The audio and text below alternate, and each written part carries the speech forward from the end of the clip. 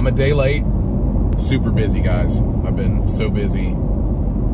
Yesterday went by so fast that I had zero time to just sit down or drive and talk to you about my thoughts about the instant shutter fix over the past 2 years.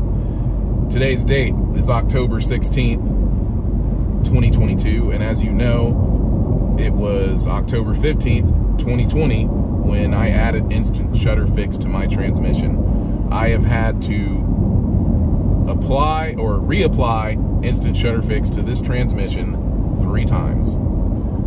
On the third time, I decided to use a fluid extractor for transmissions, whatever. You can use it even to bleed brakes and stuff like that. But anyway, I got a fluid extractor, and someone had made a request and asked me to film showing how I used it.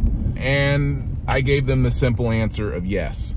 That video will be coming, and I will show you exactly how I did it. But anyway, the mileage is 175,764.1 miles on the odometer.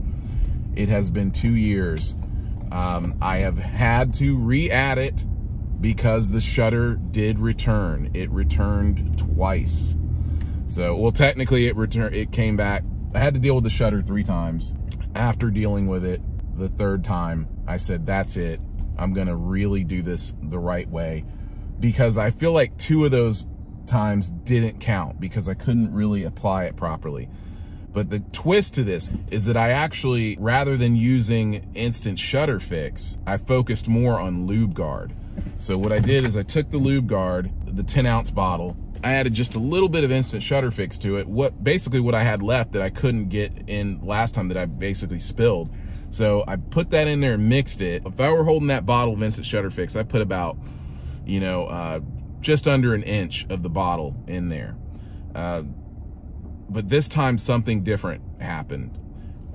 When I extracted the fluid, I took out 24 ounces. I think I already said all this, but when I put it back with fresh ATF fluid for this vehicle. I got the specified fluid, which of course I'll put a link in the description about that. And this time the effects have been even greater. They've been even better. So it is my hope that I won't have to add instant shutter fix to this transmission again. I think that by adding the lube guard, I think that works better with it.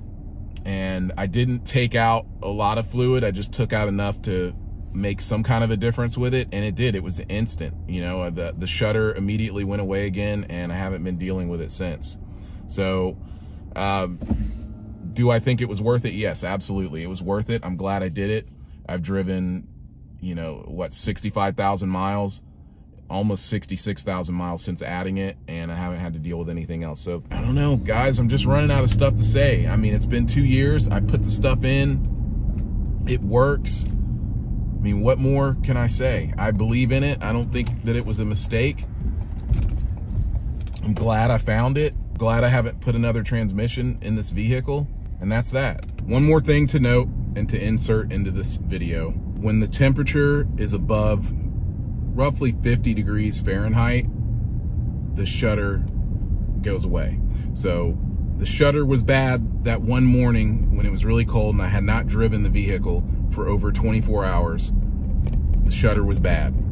Well, I shouldn't say it was bad, but it was coming and going. Either way, it was back. And then now that it's warmed up for the rest of the week and it's been in the 60s and low 70s, no problem. Even in the morning when it's, say, like 51 degrees Fahrenheit, no problem. It's just when you get down into the low 30s Fahrenheit, it does not like that.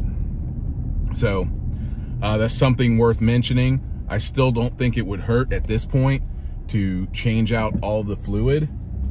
This is something that I will explore. If the shutter returns and it becomes really annoying, then I will extract all the fluid from the transmission that I possibly can, and I will replace it with fresh new fluid and another bottle of instant shutter fix and another bottle of lube guard, and we'll see how it goes from there.